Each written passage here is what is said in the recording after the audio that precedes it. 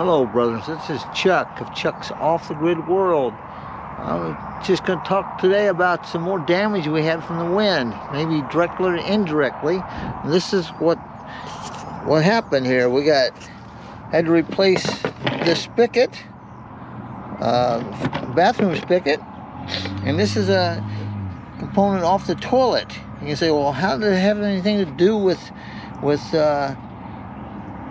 wind? Well, we spent the night in Trinidad. It was really windy and cold, and my RV is not even close to being a 4-season RV. It's more like a 1-season RV. So stuff freezes up in it. What happened is the wind, because it's so cold, cracked something in there. So when you turn either the spigot on, the water would come out. And this same thing, it got a crack in it, and whenever you would flush the toilet, well, the water would go all over the place. But I was able to replace this. I bought it online. I think it was less than $15. I replaced this with one that I bought at Lowe's. It's actually a residential type sink spigot. This one's plastic. I bought it in an RV place. It wasn't very expensive, around 30 bucks or something. The one I bought at Lowe's, it's actually made of metal, I believe, and it was about $50. There's a picture of it, but it works just fine. I mean, it went on and off in maybe 10 minutes. This one here, I had just replaced this one about a year ago, you know, and I'm not going to buy this kind of garbage anymore. It's just junk. Another thing that having a problem with is I just realized that when I got up on the roof is that right there. What that is my refrigerator top. Well, when the awning started blowing back and forth, apparently it hit that ridge up there, and it damaged the cover. So I'll have to replace it.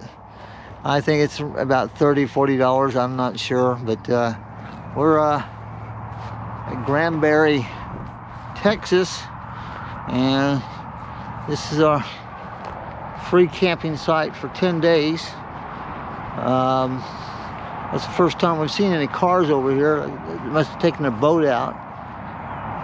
An old Winnebago RV has been sitting there for probably 50 years. So just junk. I don't know what it's doing there, but it's not on this property here. It's a pretty nice boat ramp. It's pretty nice. It's quiet, relatively quiet. Other than these airplanes coming in. You can see an airplane coming in right now. There's an airport directly that direction for smaller planes. I think this is a helicopter. I'm not really sure. Yeah, it's a helicopter. But it's quiet other than airplanes, helicopters.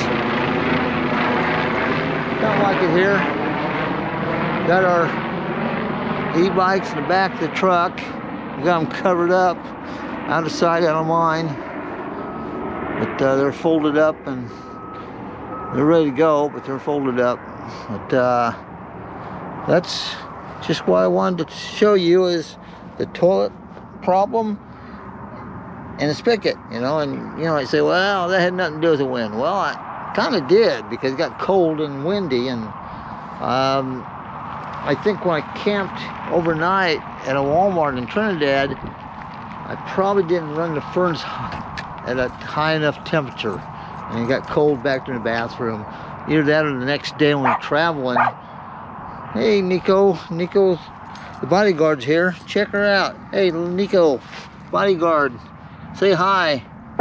Hey, no barking, just say hi. Come on, Nico, look up here. What are you chewing on? Yeah.